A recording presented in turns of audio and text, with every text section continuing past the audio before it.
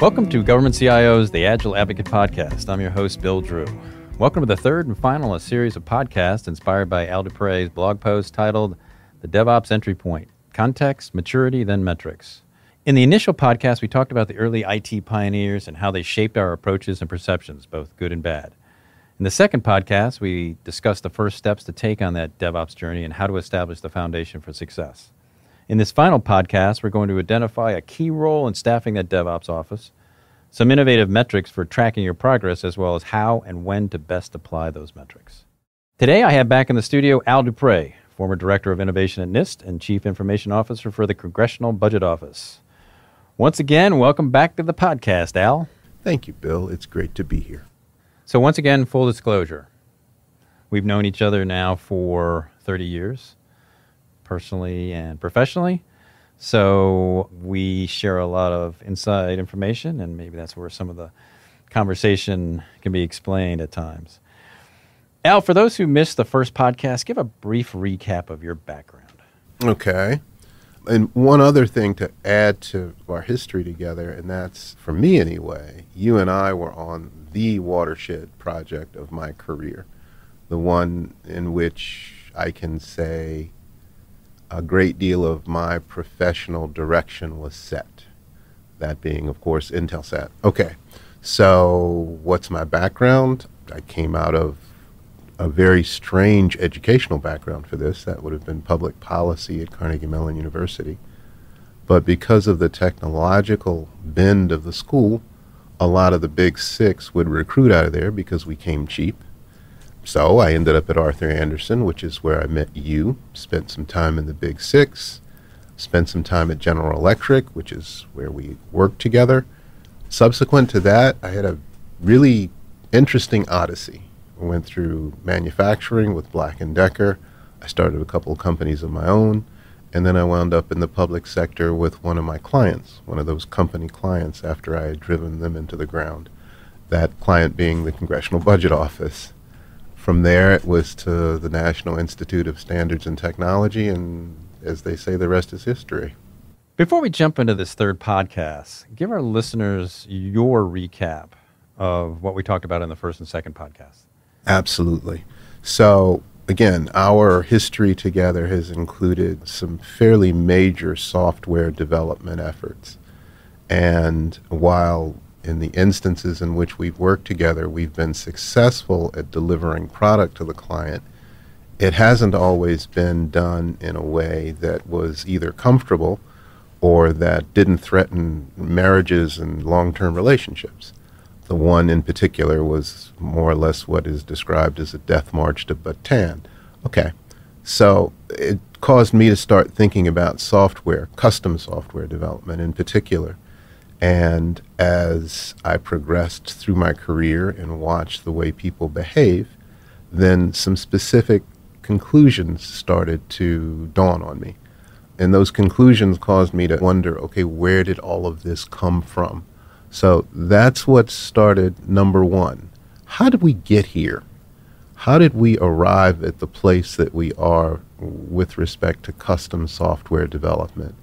And that ultimately, as far as I can see, has been largely driven by a number of market forces, and in particular, some specific concerns within those markets. Now, I greatly simplify the influences in part one to the likes of IBM and Big Iron and Andersen Consulting and custom software development. And that is horribly simplified, but it still illuminates the importance of those particular concerns and how they shaped how we approach the process.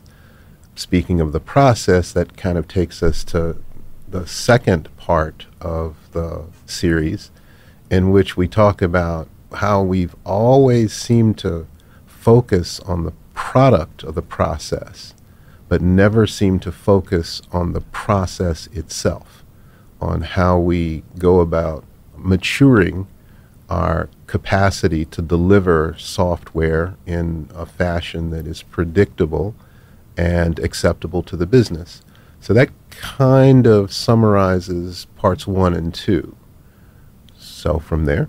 It's amazing that we don't give as much care, like you said, in how we make something, and we're trusting that it was made correctly in the way we want, and we then accept it. In fairness, if we watch the way manufacturing has developed, it was several decades before Deming and the like took a look at what Henry Ford originated and suggested that there might be some significant differences introduced that would improve it. So Six Sigma didn't come along immediately, and I contend that we are at about a place now where capability maturity model is appropriate for thinking about how we do our thing. So it's about time we start doing this. Pretty much. I love this. You start at one section, prepare your evangelists. So run with that one. And by the way, these evangelists, quote, unparalleled subject matter expertise, a passion for change, and boundless energy. So just straight up, if you can find a good handful of those guys, send them my way. Indeed. So actually, it's kind of interesting. There are people who fit that bill essentially from their role in the organization. Business process analysts, business process engineers, folks that I've had the opportunity to work with very closely in my most recent experience at NIST, bring just that to the table. It's fascinating, almost to a person. And I hired one and had several reporting to me as a result of innovation and solutions, the division. To a person, they are subject matter experts. I did not find a tremendous amount of variation in the content that they were aware of. They are extraordinarily enthusiastic, and their energy seems limitless. So it's not as scarce a resource as you think. It's just perhaps we haven't been looking in the right places for it. That's possible. We tend to get stuck on some acronyms behind your name. Yes. So are you suggesting that somebody that may not have the CS background, a technology background, a software background, focusing on the leaning out, improving the process, making it better, it might be a better candidate? Indeed. And it's a fascinating proposition, having seen it at work, that it does in fact work. I did not choose either the evangelist title or whatever. I'd hang with it. It's beautiful. Indeed. By accident, or the people that I expect to populate it by accident, that they fit and it makes sense and it clicks into place just beautifully. It gets people's attention, let me tell you that. Indeed, it does. So metrics. Mm-hmm. And as you said, there are lots of metrics out there. Yes. Troll the internet, you can find a bunch of them. Yes. I like that you take it a bit further with the when, where, and how to apply the metrics. Not simply taking them all and at every stage just applying them and making them a rule law. So let's stop and think about the proposal thus far. Thus far, I've said we've shaped ourselves according to some specific market kinds of forces that haven't been in our interest, and that we haven't taken a long, hard look at how we've matured in any way, shape, or form, even with the processes that we have in place that in many instances are not appropriate. So then how do we break that paradigm? How do we break that habit, that mold that we come to exist in? The thought in my mind, the proposition in my mind is really fairly straightforward. You have to look at yourself, as I said in the article, cold-eyed and cold-sober, and decide what it is you're capable of. Not what does the business want me to deliver, but what is it that I'm capable of? And once I've come to the conclusion, staring at myself in the mirror and being just horribly honest, what I'm capable of is going to be subject to different measures. If I am a world-class athlete, I can run the quarter mile in under a minute. If, however, I have been a couch potato for the last 10 years and popping Twinkies and so forth, then I can't expect to kill that quarter in anything less than 5 minutes. the metrics, the measures that are appropriate for where I stand in my development must be taken into account. It's just kind of that easy. So yes, I think metrics are a function of where you are in terms of your maturity. It's a hard thing to do that initial true assessment. Organizations don't want to hear the truth. So that's a difficult thing to do. But absolutely agree. If you don't know where you are, don't know where you want to go. You may know where you want to go, but it's really not fair to the organization, and you're not going to get much out of your metrics if you think you're actually far more mature than you are. Mm-hmm. I really like these process participation metrics that you came up with.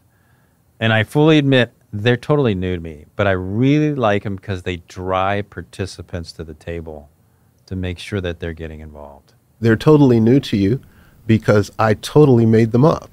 Damn, and you are good. Well, we'll find out, won't we? I am suggesting that these are appropriate for the folks who are early in the process, early in the maturation cycle, because the culture change that you're looking to drive is fundamentally based, supported, sustained by participation. Oh, absolutely. If you don't have the team put together and you don't define what a team is, it doesn't mean sitting on the 6th floor flailing emails at me and I can't even identify you in a lineup. That's not a team. No. You're not going to find a huge popularity push on these, dragging people to the table, showing that they're not participating, and you're going to be putting names next to that. That should be fun. But I think that they're really important. In addition, there's one that I absolutely struggled with when first formulating and then writing it down and trying to make it, for lack of a better, palatable. The notion of skills deficits is not something that is likely to make me or anyone that applies it very popular. But again, the whole proposition here is to do the best that you can to jettison the things that we retain from history that are not useful to us and to adopt those things that we have available to us now that will improve our ability to deliver. And one of those is a simple proposition that I've seen defied in more organizations than I care to count, and that's glossing over the inability of specific individuals to contribute at the level that they are expected. So again, there's this whole notion of culture change, clear-eyed, cold, sober, and honest. This gives you, though, a specific thing to drive that culture change. People can point at and say, we're doing okay, or we're not doing well at all. Because, I mean, how are you going to measure this culture change? That's tough. But it also says, I'm thinking about it, I'm measuring it, and anytime you measure anything, it tends to improve, which is good.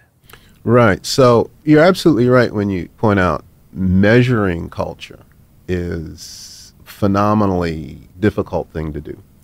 So I don't claim that I am measuring culture or the cultural change. How about this? I'm sorry. But how about not culture, organizational shift of resources? And emphasis, yes. Absolutely. So stop and think. The current kind of circumstance is one in which, as you say, you're flailing away with email from the 8th floor or throwing flaming God knows what through the transom. So in order to battle that, in order to battle or to counter the notion of it's your fault, no, it's your fault, no, it's your fault, the first proposition is to get everyone in the room and around the table and discussing things in terms of us and not you and I. Does that happen overnight? Certainly not. Does it require the boundless energy and subject matter expertise of an evangelist to point out when it's not happening? It absolutely does. And over time, will it occur? Yes, it will. In much the same way that we've been driven into stovepipes in the respective corners of our room over last 5 decades, we can bring that same shift to bear in this set of circumstances. I don't know if it takes an evangelist, But it does take somebody who has really strong, and I hate to overuse this word, but leadership skills. And somebody who can actually get people to own problems or the team to own problems. If you can do that, if you can get away from the finger pointing, as you say, failure is not fatal by any stretch. Finger pointing is. Yes. So if you can get somebody who can make sure that that doesn't happen, you get to that point, it's an amazingly productive way to start to get people to work together. I would suggest to you that we are saying perhaps the same thing and maybe implementing it at different levels of the organization. I tend to think of the evangelist as an example of leadership, that you're out and you're proselytizing and you're being very candid with people about what they've delivered and what they haven't. You're being very straightforward about what the expectations of the organization are and how you are expected to work together and what the results will look like if in fact that occurs. All of that constitutes leadership from where I sit. It just happens to be you're down in the foxhole in the trenches with those people. I don't have any issue whatsoever with leadership occurring from on high either. I will say this, the evangelical role, as I point out in the post, is something that I first encountered at Palm Computing when I was pitching for venture capital in the mid-90s. They had adopted it from Apple. And ultimately, I have to say, in the instance of both organizations, Palm over a very short period of success, Apple over a very, very long period of success, have demonstrated that at some point this role is useful. So you're adding leadership onto that too, my evangelist? Sure. If you have a handful, route them my way. So we've established a benchmark with the early metrics in CMMI level 1. Then you progress to level 2 and 3 in managed stage. You seem to be introducing metrics that now push the limits. Where you had your other metrics, you said establish the baseline. Now you're pushing the limits with these new metrics in this stage. There are two things to take into account with that. The first is, yes, you're absolutely right. In the initial phases, when you measure the degree or the cycle time for release, you're looking at trying to establish what the limits of the organization are at present. How good can we be? How much can we do this? Later on, the proposition is to push the organization to see just how far you can take it. Not what can we bring to the table as we stand right now. Rather, if we really, really push this, really tweak it, really try to demonstrate just how good we can be, how far can we take this? So we start twisting the dials up in certain places. And twisting the tails, yes. Seeing where quality may suffer. Yes. Delivery may suffer. Yes. Both of them may suffer. Or possibly they may get better and better. But we got to figure out what the right mix of gas and oil is. Correct. Absolutely. You take that a step further and you realize if you're promoting this cultural change as you're going about this, what you find is, at least in the one or two experiences I've been able to witness this transformation, what you find is that you don't need the organization to twist the tail, that the team itself starts to seek to find higher and higher levels of performance. But attendant with that is something that I put at the very end of one of the final paragraphs that I don't really have a tremendous amount of space to put into within the scope of this, but needs to be said nonetheless.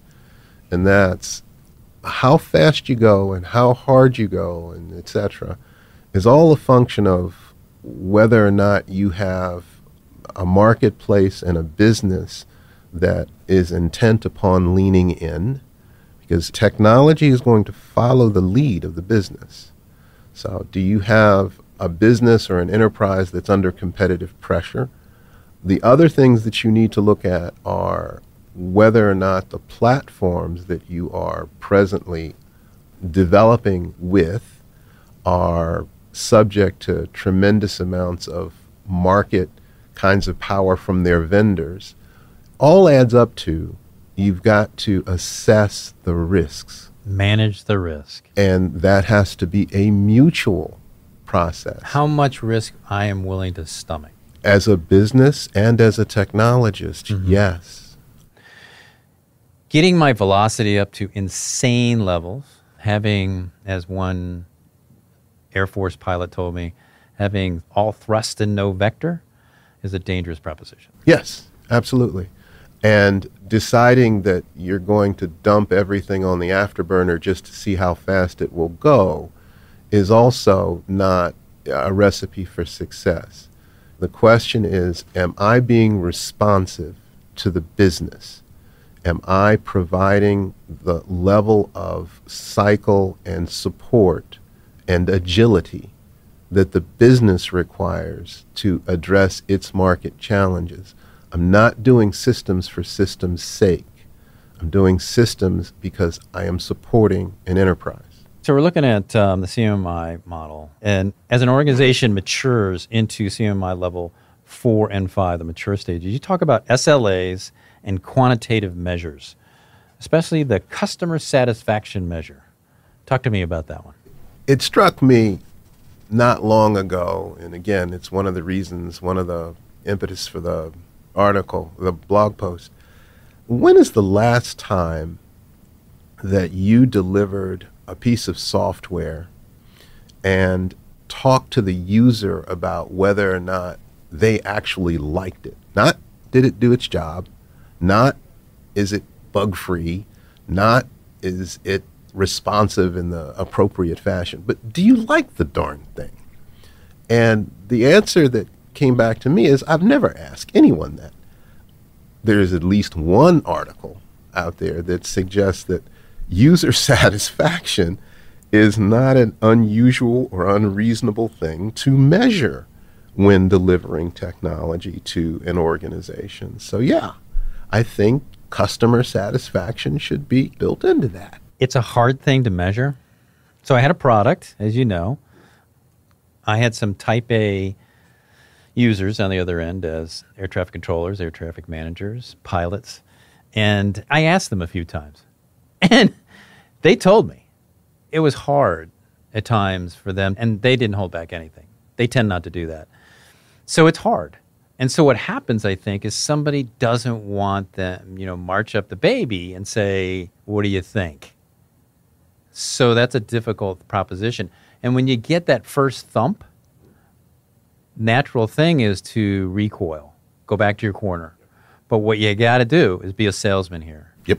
You got to walk up, go, thank you very much. I put my heart and soul in this, but I'm sorry it didn't meet your satisfaction. But how do I do that? And you've got to remove the degrees of separation there too. If you do that, Fair. It's great. But degrees of separation are very comforting. And so people start to push more and more into those. Let's parse what you just said into a couple of different pieces. The first thing I want to fall on is you said you have to be something of a salesman. And you're absolutely right. You didn't think I'd ever say that? I didn't, but I'm ready to cut you a commission check right here. You have to be the salesman. You have to be the person who is willing to take rejection over and over again because you realize that in that rejection, I will generate a great deal of strength, a great deal of resilience. And in the instance of software and product development, that means that my product gets stronger. My wife is a writer, and I've tried my hand at it as well, beyond the blog posts. And one of her phrases that just kind of continues to resonate in my head is, you have to kill your darlings, meaning all of those favorite places and pieces inside of the product that you've put on the table, you have to be willing to stab them. You have to be willing to hack them off. And your user can help you with that, because while you think it's the greatest thing since sliced bread, that user may find it particularly a nuisance or aggravating or whatever. And you're attached to it, but it's amazing the relationship that develops when you get to kill that darling at the behest of your customer. All in, I think it's extraordinarily important to just essentially man up and say, I'm doing this for you. If you don't like it, then ultimately I have failed, or at least I have not fulfilled my mission. It's hard to equate those with kill my babies there, but I can relate to that. Several times I marched out some software. I proudly marched in front of a couple of professors who looked right by the wonderful work I had done, looked at 3 digits that were flipping over in a block, and they said, boy, that's nice. I'm like, wow. So that other piece? Yeah, whatever. So I totally understand. But like in any salesman, you're going to get what? Far more rejections than you are, but it guides where your product should go. Yes. Yes, it does. And ultimately, as any writer will tell you, when you submit to that process and you include those people in that way, it's no longer my product. It then becomes ours. Our product, and that's really key. And again, we're going back to that culture shift. This can't be about me versus you or us versus them. This is about our thing. So you'll get a charge out of this one from a guy who thought that just the latest bells and whistles was the only thing I needed to deliver and technology should stand on its own. Really, what I would say in DevOps and this agile proposition, it is just that. You are guiding your product, our product, into the perfect space for you as an end user. Not what I think alone. It's about what we think and how we get it to there. So it really is me listening to you talk about how you want that product shaped. Yes, and if you add to that the shorter cycle time and the separation between me and you. If I sit next to you, there's no email. Don't do the email. Don't do the proxy people that are going to represent you. Right. Talk to me. I shrink the space. I establish proximity. I shorten the cycle. And I take the notion of technology for technology's sake off the table. What's not to like in that equation? I mean, ultimately, that provides for the basis for business success. And let's face it, the bells and whistles that you and I have come to know and love and find attractive and so forth, some of them, some of your darlings, will find their way into that final product. But ultimately, it's decided, or the arbiter of whether or not it's included is the user. That's where it belongs. So that just about wraps it up. So it has been a great series. It has. I've enjoyed this, and I appreciate the opportunity. Try to bring it all together for us with some final thoughts. Agile and DevOps represents that watershed spot that happens periodically in business functions that will allow us to pivot and to address the challenges that are before us in ways that are completely different. If we seize that opportunity, that we can leave the ravages of waterfall behind us, that we can leave the stovepipe approach to organizing ourselves behind us, and we can take on the challenges of having to deliver at faster and faster rates in ways that are more appropriate to that challenge, that we are no longer going to work against ourselves. If you realize where you came from and you realize what you're missing, that you can establish and chart a course for where you need to go. Well said. So, as I said, that's the final podcast in this series. Thanks again for coming down. I understand that you're putting finishing touches on another series, so we may see you again soon. That is my hope. Thanks a lot. Indeed. Thank you, Bill.